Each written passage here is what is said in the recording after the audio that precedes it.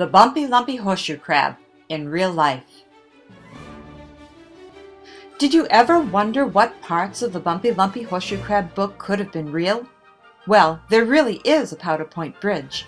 It's in Duxbury, Massachusetts, and horseshoe crabs really do live under the bridge on the tidal flats that you see right here.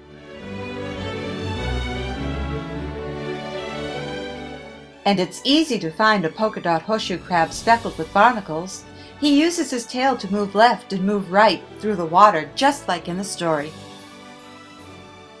A horseshoe crab really can turn over by digging his tail into the sand. By keeping his softer underside down, he is better protected from shorebirds. Sometimes a horseshoe crab will have trouble turning over and may need a little help. If you see a horseshoe crab struggling, just flip him over.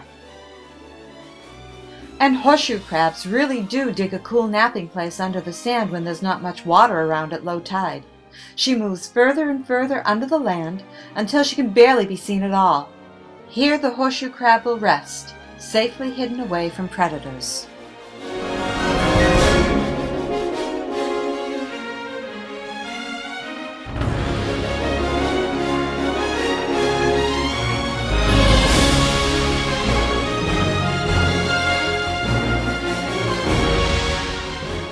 If you're lucky enough to visit a tidal flat and happen to notice the sand looking a lot like this, you may have found a horseshoe crab that's dug itself under to rest and hide.